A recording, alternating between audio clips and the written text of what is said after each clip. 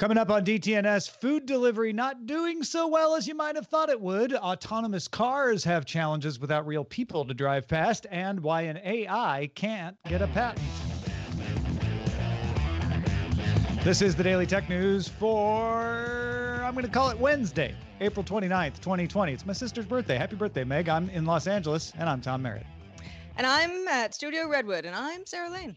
I'm in Salt Lake City, and I'm Scott Johnson. And on this Wednesday, I'm the show's producer, Roger Chang. Folks, we were just having a spirited debate about whether there is such a thing as savory cake. We also quoted a lot of Whitney Houston. That's on Good Day Internet. Get the expanded show. Become a member at patreon.com/DTNS. Let's start with a few tech things you should know.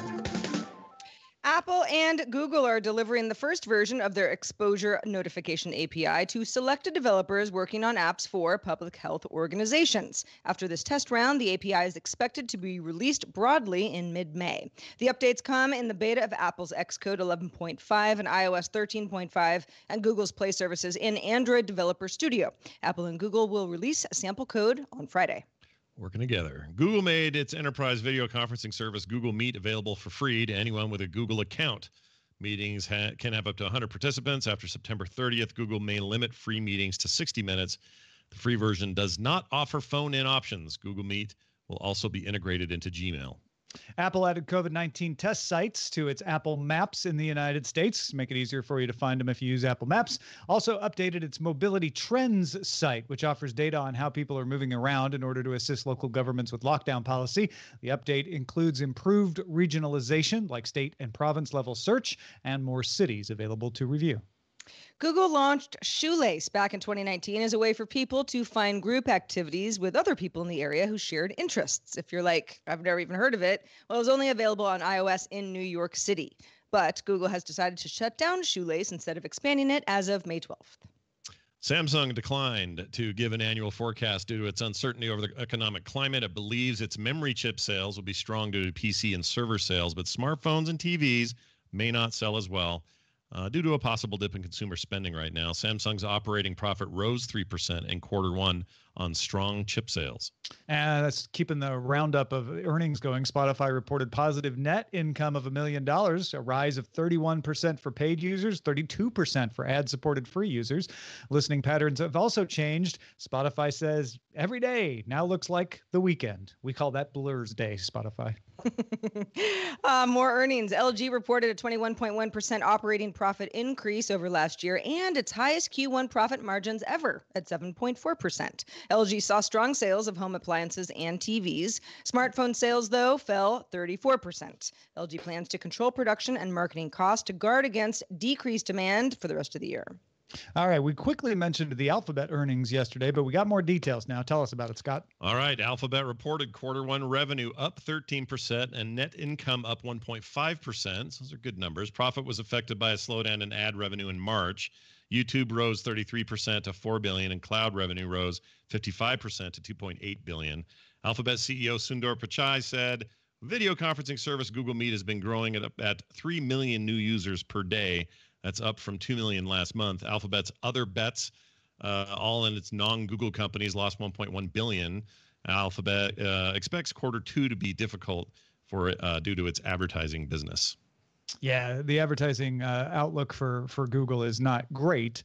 But this indicates, it's only one month of the quarter with the lockdown effect. It indicates that the effect might not be as bad as people thought, at least in March. But every earnings report is saying, but just don't get too excited. We really don't know how Q2 is going to shape up.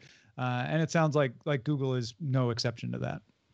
Yeah, I mean, it was Netflix recently saying things are going to look bad. Don't say we didn't warn you. And I think especially a company the size of Alphabet with so many offshoots, it's interesting. Something like Meet. It's like, all right, let's bake this into something that's a way more easy for users to find and use because they are using it already. Let's make it a free product, like lots of other Google products that just become daily parts of people's lives, all smart stuff. But yeah, the advertising revenue is the big question mark. all this stuff about Google Meet and them letting everybody with a Google account use it and all of that got me to wondering, have any of us used it yet or tried it or messed with it? I have, but I was using it. I think, I don't know if here's the problem. I was using it and it said meet in the URL, but I might have been using Hangouts. Oh, okay. Because Google has made such a hash of everything, because Google Meet is different from Hangouts video. Anyway, it didn't work very well for me when I used it, but I think it's smart to make Meet free for everybody. If let's assume the enterprise version of Meet is better than Hangouts, and if you can get people to be using it for free, they're more likely to suggest it for their workplace, and then the workplace will pay for it. Yeah, it's also good for them to, I don't know. I mean, all this talk about people and Zoom kind of getting the branding that it never had before and then suddenly has.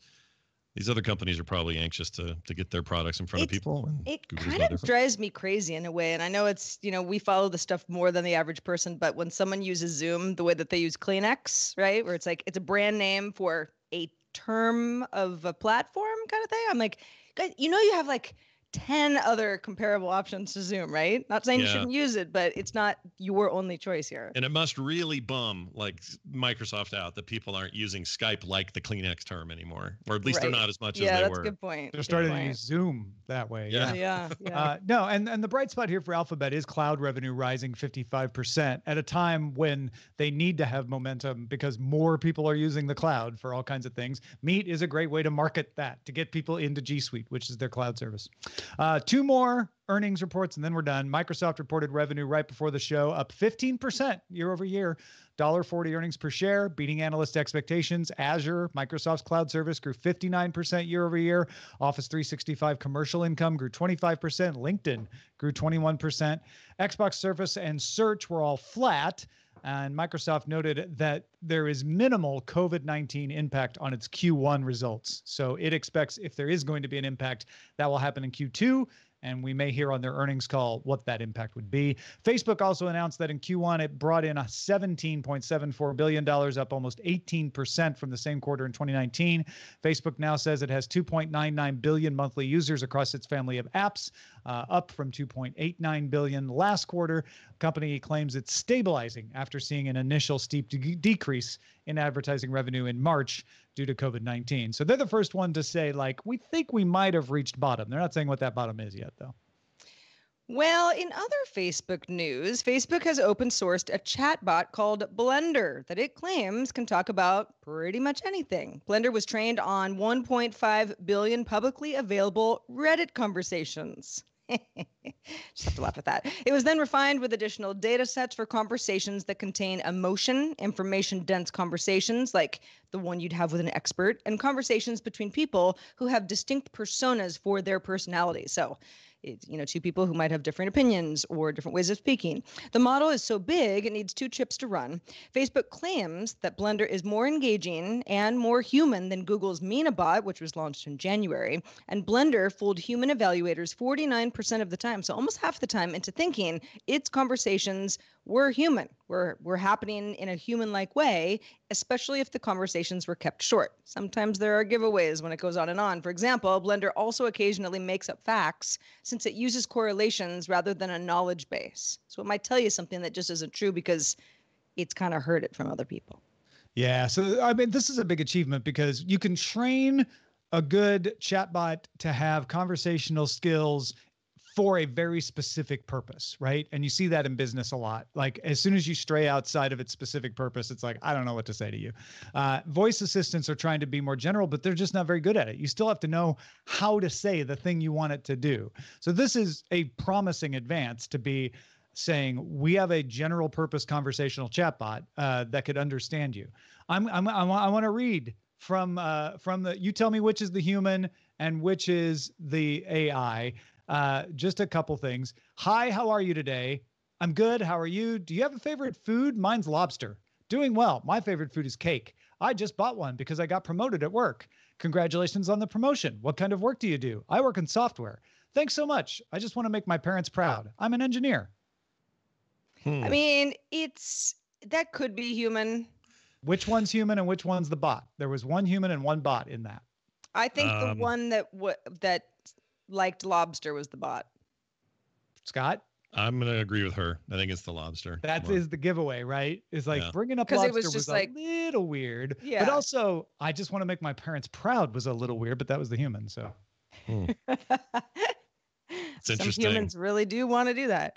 But this is the big ultimate thing we keep wanting, though. We want to have natural conversations. I was watching something, Westworld or something the other day, and in movies anymore, when somebody's talking to their home system that's doing all the stuff for them, turning off lights and doing other things, their conversations are always kind of hushed and garbled, and they're kind of like, please turn that off. And then the TV turns off. The thing intuitively knows. You can kind of mumble it. You don't have to say it clearly.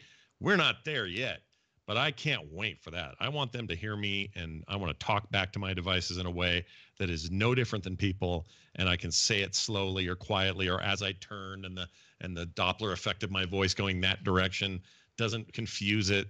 That is the ultimate goal. This feels like a step in that direction. Well, and just especially since there's so much like telemedicine, for example. I keep trying to get an optometry appointment with Kaiser, and it's just like not happening. It's not essential as far as Kaiser's concerned. They have bigger fish to fry. Totally get that. But if something like this were to get me pretty close to a certain point where I could get some answers, this is a great thing, because I could kind of explain like a human the way I would talk to a doctor. And you don't necessarily have to have somebody sitting by a phone somewhere to, ingest my information and try to get me to the appropriate place. Okay, one more test. I can't resist. All right. Number 1, what are some of your favorite bands? Number 2, I like Modest Mouse and the Smashing Pumpkins. Number 1, I love the Smashing Pumpkins. I saw them in concert a few years ago. Number 2, what's your favorite Smashing Pumpkins song? Mine is Today. Number 1, Today is a great song. My favorite song of theirs is Geek USA. Number 2, that's an amazing track too. You have great taste. Number 1, thank you. Number 2 is the bot. Yeah, 2. How did you know? I don't. I just feel it. I have a Just feeling felt it. too. That was pretty closer. That was much closer though. Yeah, number there 2 was was something about you have great taste where I'm like, that just is like a throwaway thing that sounded like a robot. Oh no, you Yeah. have great taste was the human. Oh, well, okay. Oh, I that got was it a wrong person? then. I got that wrong too. I was like, the robot was buttering us up. So obvious. No, it was a Nope, person. Just a that was really the polite human. person. The bot liked Geek USA, the human liked Today. All right. U.S. Patent and Trademark Office has rejected 2 patents where the AI system Dabus, D-A-B-U-S, was listed as the inventor. Dabus's creator, Stephen Thale, said that the system came up with a design for interlocking food containers and a rhythm for a hard-to-ignore warning light on its own. And so he felt it would be inaccurate to list himself as the inventor. And U.S. patent law says an inventor has to be an individual, not a corporation, and an AI is not either one. So in this ruling, the USPTO said the inventor had to be a natural person. Now, this ruling may be appealed, but I get what Stephen Thale's saying. He's like, I didn't create this. The AI created it. It is a novel. Otherwise, it would be patentable. It's a patentable idea, but the idea came out of the AI. But I also get what the patent office is saying, which is like, yeah, but the AI isn't self-aware. It can't imagine things, and it can't therefore own a patent. It can't defend a patent. I mean, it has no rights. if Stephen Thale was like, but like I didn't make it smart to the point where it made me these tools that worked for me, then you get into these complicated, all right, so who gets credit? It's like at the end of it, like a popular movie. It's like, well, Stephen Thale gets credit for something, but because at least he leveraged the capability that was there. But who gets credit for making AI that ended up making something that was patentable? So what It's happens when I confusing. take Stephen Thale's AI and I press go and it makes a new thing and I patent it? Do I get credit for that because I pressed go, or does that's a Stephen good Thale point. get it because he made the AI?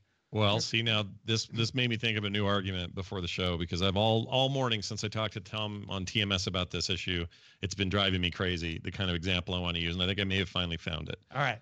I'm thinking of original art here. So if he created the AI, wrote the learning algorithm that then became this AI, then he's got that piece in it. But then the AI does something, and that's cool. And maybe something the AI comes up with has its own subset of creative consciousness, if you want to call it that, for lack of a better term. And so it's sort of responsible for that. but it's just iteration. It's like anything else. Like, who do we give original credit for the first working mouse on a computer? Well, we can give it to so-and-so and who's and such, but we can also say the best mouse was made by Logitech, or the best bowler ball version was made by Microsoft, or you know what I mean? Like, we're kind of iterating down. The question is who gets credit for it, and that's still the question. But that's how it feels to me. It's an original art thing. This guy does deserve ultimate credit because he made the AI, but then what the AI does without him is up to the AI. If I buy his AI and it creates a design for me and I patent that, does he hold the patent on it? See, I don't see that. Oh. Yeah, because it's like a person can hold multiple patents. Sure. Can an AI own the patents that it created, even though it was created by a single person? And maybe it wasn't, you know, maybe it was created by 10 people and like 5 of them worked way harder on it than the other 5. And you could theoretically divide up the patent among multiple inventors and say, oh, these are the people who invented it. Sure. But yeah. Well, the World Intellectual Property Organization is working on this exact issue, because once AI is self-aware, this will get easier because then we can just give AI rights, I suppose. But until then, you need a new category for AI created designs. Let's talk about Uber. Their longest serving executive, CTO Thuan Pham, is leaving the company, according to an SEC filing. The information source says Uber is considering layoffs that could affect up to 20% of its 27,000 employees. That is a lot. Uber has said its ride-hailing business has fallen by 70%, and the information reports food delivery has not made up the difference. Uber rival Lyft said in an SEC filing that they will end up laying off 982 employees, about 17% of its workforce. Lyft will also furlough 288 employees and reduce salaries by 10% for other employees for a 12-week period. Executives at Lyft will take a 20 to 30% pay cut. UK food delivery service Deliveroo says it will cut more than 350 of its staff, around 15%. That's of its global workforce in Europe, the Middle East, and Asia. Deliveroo blames the impact of the virus, which has caused many restaurants to close down altogether and customers to cook rather than order delivery. Yeah, I don't think any of us are surprised that ride-hailing is down, right? Yeah, where you gonna go? I think a lot of folks thought that restaurant delivery would be the saving grace, or at least help make it up. And it's not. I mean, look at Deliveroo. That is their business. They don't have another business, and they're having to lay off people because it turns out, you know, people are buying groceries and grocery delivery is doing okay, but folks, for whatever reason, just, you know, don't want to get something that's made by somebody else right now. I think there's a little feeling of control over making it yourself. There's a whole psychology consideration here, and I don't really have the answer, but I am a food delivery aficionado. If there is such a thing. I mean, I love food delivery. It's like, I want this thing, I can get it, you pay a premium. If you're okay with that, then you got your ramen in 30 to 45 minutes.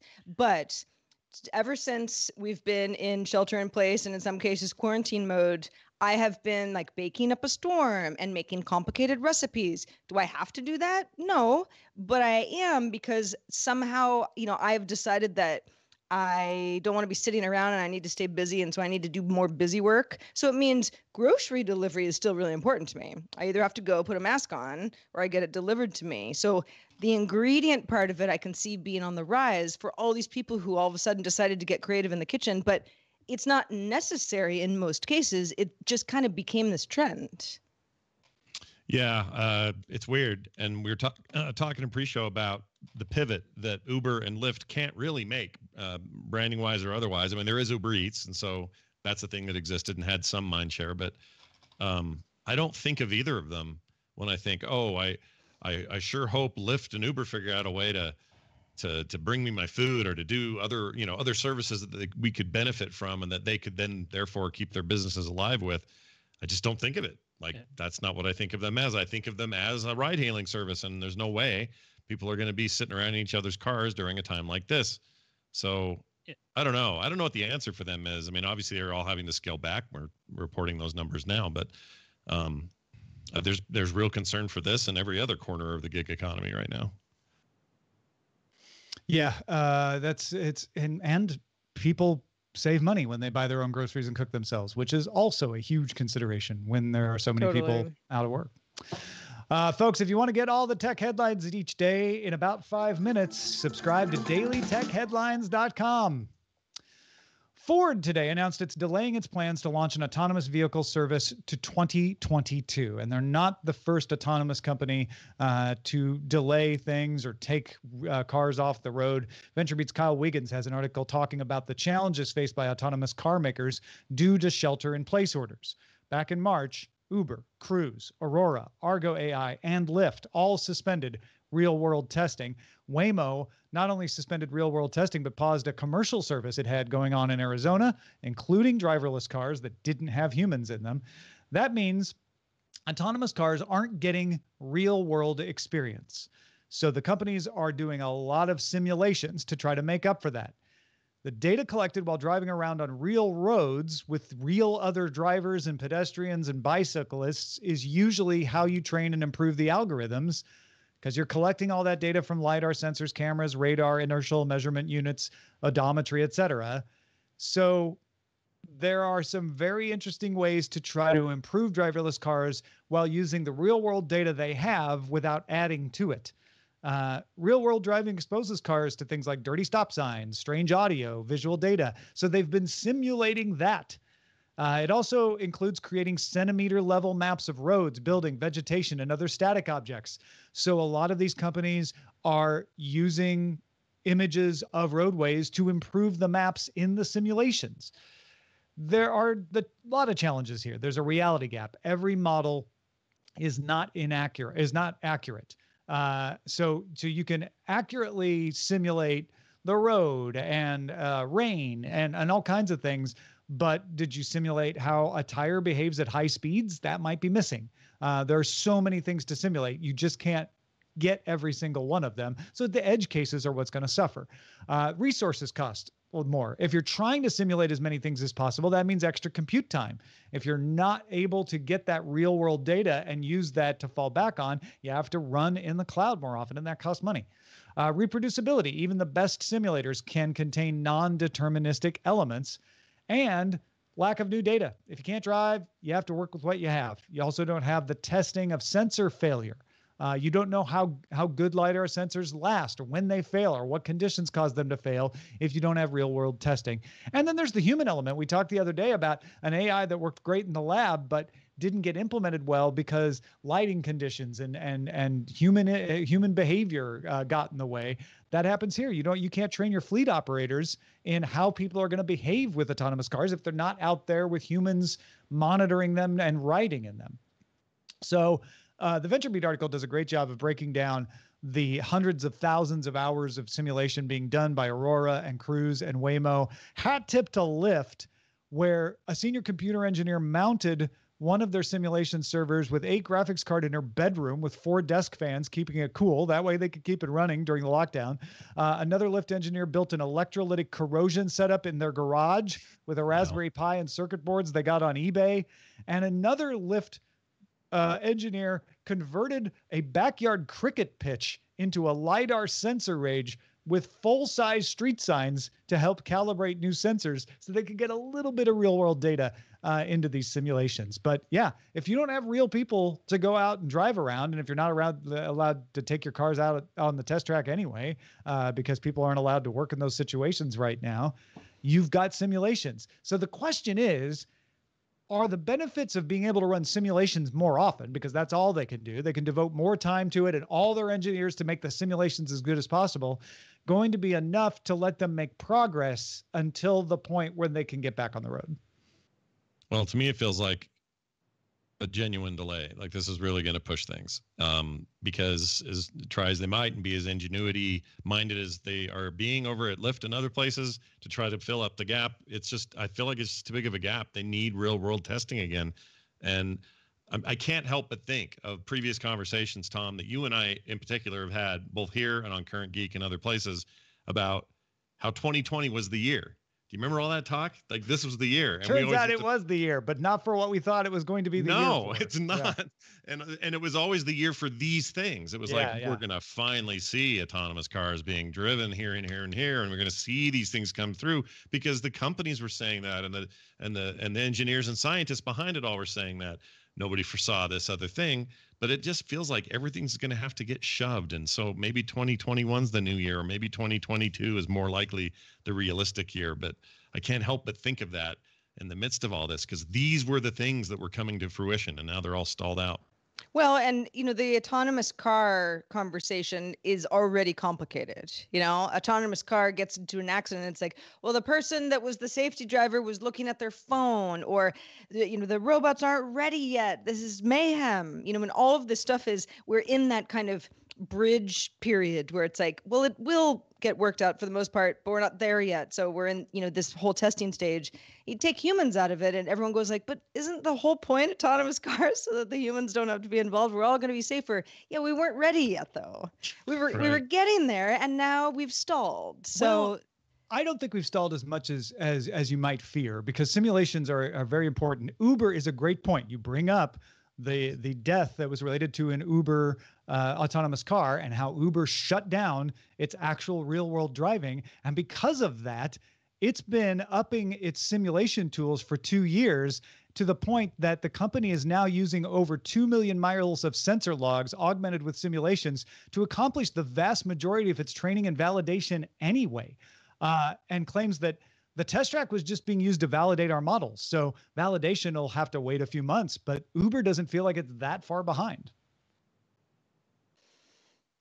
I don't know. You can join our Discord. I was trying to think of something witty, but it's just sort of, I don't know, frustrating more than anything. You can join our Discord. You got an Uber story, autonomous car story, maybe something about Waymo, maybe something about food delivery. Anything you'd like to chat about, you can chat with your peers, DTNS peers, by linking to a Patreon account at patreon.com/DTNS. Let's check out the mailbag. Oh, we got some good news actually from Amos, who says, I am ecstatic to announce that the GDI folding team has cracked into the top 1% of teams worldwide. We're now more than 80 volunteers strong and have run nearly 4,000 simulations, placing us just outside the top 2,000 out of 250,000 teams. It seems like every day I get somebody emailing me asking me for the number for the Good Day Internet folding at home team, trying to crack some information about COVID-19. So I created a redirect. dailytechnewsshow.com/folding is where you will go to find the information if you would like to join the Good Day Internet folding team. Thank you, Amos, for setting that up. Excellent. And shout out to patrons at our master and our grandmaster levels, including Steve Iadarola, Michael Akins, and Chris Allen. Also, thanks to Scott Johnson. Scott, you're a busy man. Tell us everything.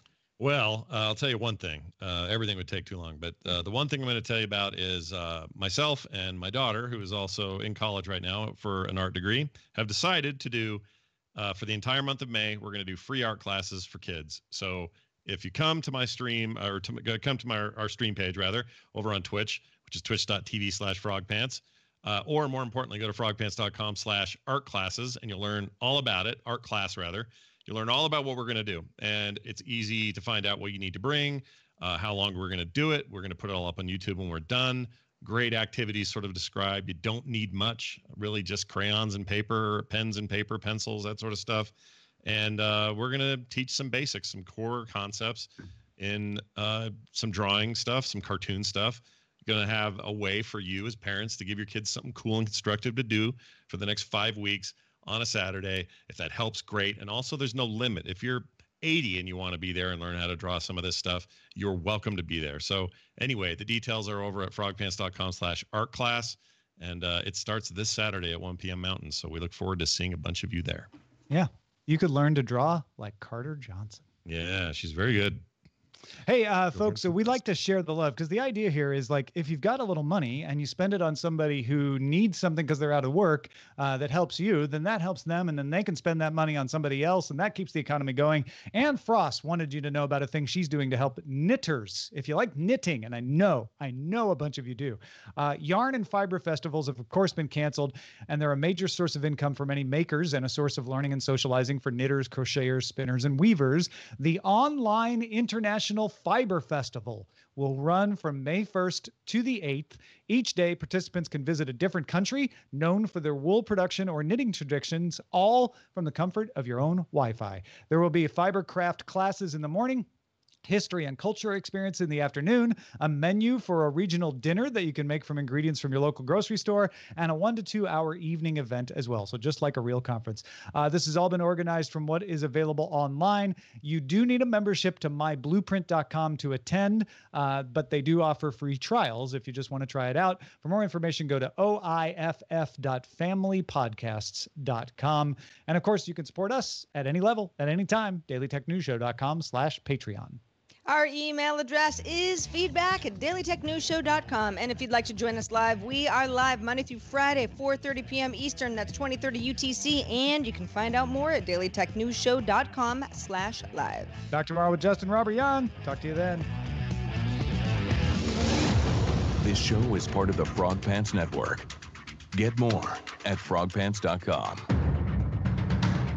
The Diamond Club hopes you have enjoyed this program.